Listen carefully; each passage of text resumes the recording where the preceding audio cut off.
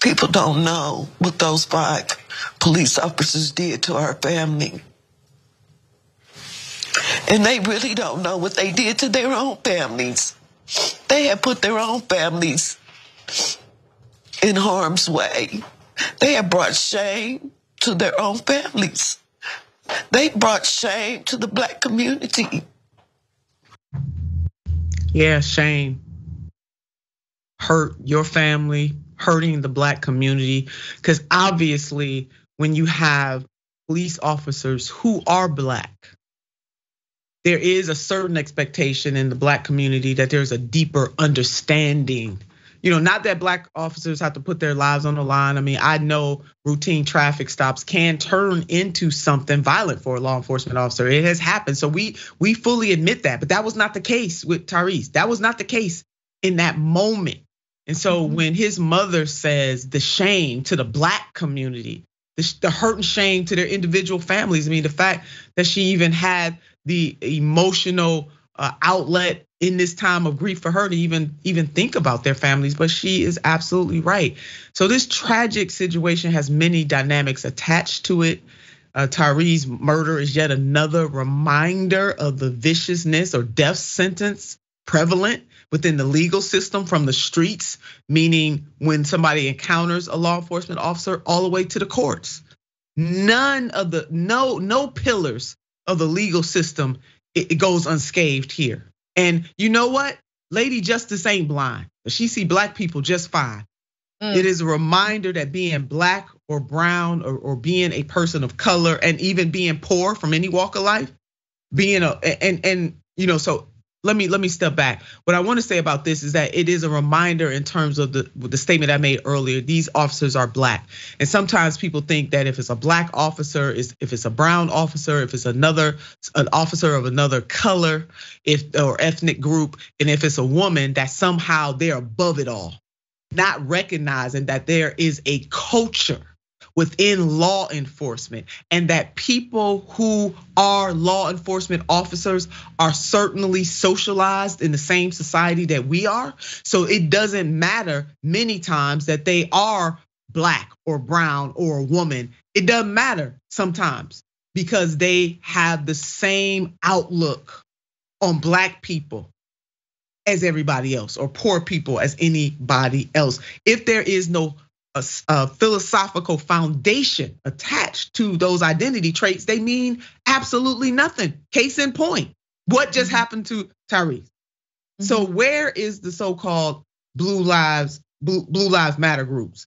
Bishop Talbert Swan raises some very important questions that we must grapple with in terms of now what is happening to these Black officers and those white supremacist types who just always jump to the side of law enforcement, no matter what the evidence shows, no matter what, but they're not out here now. Let's put up the bishop's tweet. And it's just, again, something to think about. The bishop is not justifying in any way what these 5 Black police officers did at all. He's just giving us some other food for thought. So it took 2 weeks for 5 Black Memphis police officers to be fired and charged in the murder of Tyre Nichols. If only white officers that constantly brutalize, abuse, and murder Black people were held accountable in this like manner. In other words, step up your game in the other cases, not justifying it, but just putting out some important points. And then the bishop goes further to make other important points that we have to think about. Notice that no white person is on here defending the cops that killed Tyre Nichols and saying he should have complied. Why do you think that is? Okay, a very good point. Again, not defending these officers, but like, hey, if they were white officers, that is what some of these folks would be saying. Why do you think? We know why, because the officers are Black. And then the last point that the bishop has made that I think is important. Dear Black cops, don't get it twisted. The system that protects white police officers from prosecution and being held accountable when they brutalize and murder Black people doesn't work the same way for you.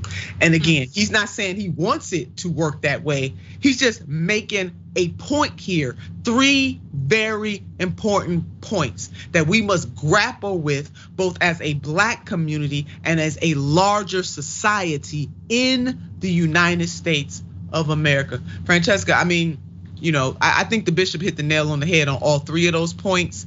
I need to underscore, bold, and underline. He's not justifying what those black officers did. He's just showing that there are different standards for different people.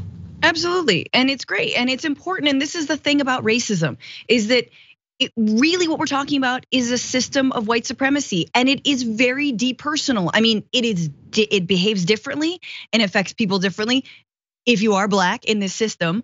However, it's important to say that yes, black officers can be agents and tools of a white supremacist policing system. It doesn't mean that they're individually racist, right? It means that they are serving a broader system that is structurally designed to treat black bodies and black people like they are inhuman, like they are not actually deserving of their basic human rights met, like they're always going to be criminals, like their only crime is basically existing. And so it is important. And look, man, we know police across this country are having a hard time recruiting, right? They have a really, really hard time recruiting for folks to fill their ranks. And look at this now, where you see like, okay, white officers getting off with the same kind of brutality, black officers, not so much. How's that gonna do for recruitment? I mean, again, that shouldn't be a sticking point for you to join the police force. But look, and you wanna bet, Nina, the amount of let's not cross the thin blue line that happens inside of police forces where crazy kinds of, whether it's microaggressions or overt racism happens to black cops. And they don't say anything because the bigger crime is supposedly, calling out your fellow officer, right? Yeah, Francesca. I mean, I'm ready to leap out of my seat. All of that stuff, like all of the dynamics. And I have law enforcement officers in my family. My millennial son is in law enforcement, and it's a hard, brutal job at times. I worry about him all the time. He could have been on either side of that. Right. In terms of being a black man in America and being a millennial and walking around and not necessarily being as safe because of the skin that he's in. The urban poet Ice Cube said, in a lyric, my skin is my sin. That tends to be the case for black people overwhelmingly when you think about a system. And another point that you made, Francesca, people need to understand this. When we talk about systemic racism and bigotry, the point that you made about black officers or brown officers or women can imitate that same oppressive system, that they are not somehow different than unless they deconstruct their construction. That's why I said there has to be a philosophical awakening tied to being black, tied to being brown, tied to being a person of color, tied to being a woman, if in fact you are in law enforcement. If it is just that identity, which is your racial or ethnic makeup or your gender makeup, that's not enough. Mm-hmm. How do you feel about the communities that you serve? Mm-hmm. Protect and serve is on the outside of most police cars, but law enforcement in this country, from its inception to the very moment, they don't protect and serve. The goal is not necessarily protect and serve, and I'm not talking about individual officers, but I'm saying systemically it has been to control black communities. And why is that? Because law enforcement officers are not separate and apart from the racial dynamics of this country, from the white supremacy and anti-black nature of this country. And yes, are there some law enforcement officers that are enlightened, that come with a philosophical foundation that understands that protect and serve means all people? Absolutely, absolutely. That is absolutely true. Can there be racism and bigotry and anti-blackness in any profession? Absolutely. Is there? Absolutely. No doubt about it. But when you have a badge and a gun, there is an extra dynamic because you have the power of life or death in your hands. Mm-hmm. There has to be a different dynamic to that. So then it is not enough to be black. Like your identity, that phenotype identity is extra. But you gotta come to the table loving the community. Francesca, the last mayor of the city of Cleveland, Mayor Frank G. Jackson, one of the best mayors of this city, once said, he says it all the time, and I love to quote him. He said, you can't serve that which you do not love. And you gotta have a kind of love and reverence for people. Now, if law enforcement officers' lives are really in danger, which they are, many a day, Don't get it twisted. Francesca and I are not saying that. Many a day. But that day was not the day. Yeah. And we cannot continue to justify a system from the streets to the courts that treat Black people differently. And racism is a power dynamic. So although those Black officers were mimicking that and what they did to Tyre, they themselves are not racist. Right. Because we're talking about a white supremacy network that Black people or other people of color can mimic. Because I don't want none of that mess about, because people, Francesca, they don't understand what racism really is. It's not about an individual bigotry. It is about social, political, economic power structures. Yes.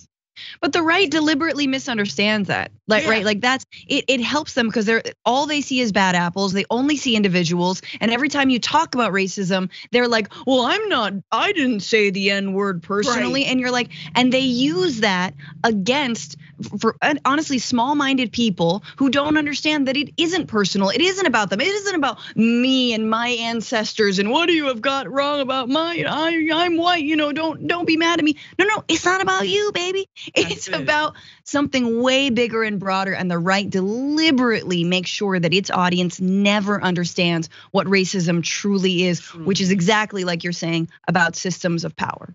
Systems of power. And I want to recommend a book. Its title is How to Be Less Stupid About Race. Dr. Crystal Fleming. Folks, it's simple. Just go on and get that book. It'll help you out.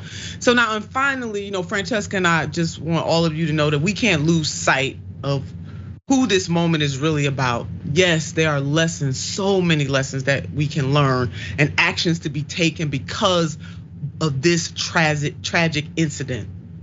Ultimately, all roads lead back to what happened to 29-year-old Tyre Nichols, a Black man, a son, a father, and a friend. He enjoyed skateboarding and photography.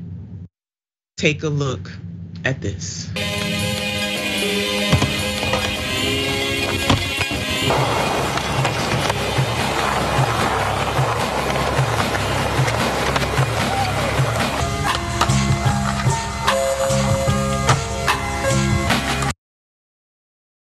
He was murdered. We're all gonna get to see that video today. His mother is aching, his family is aching, and guess what? His child will be without their father for something that absolutely did not have to happen.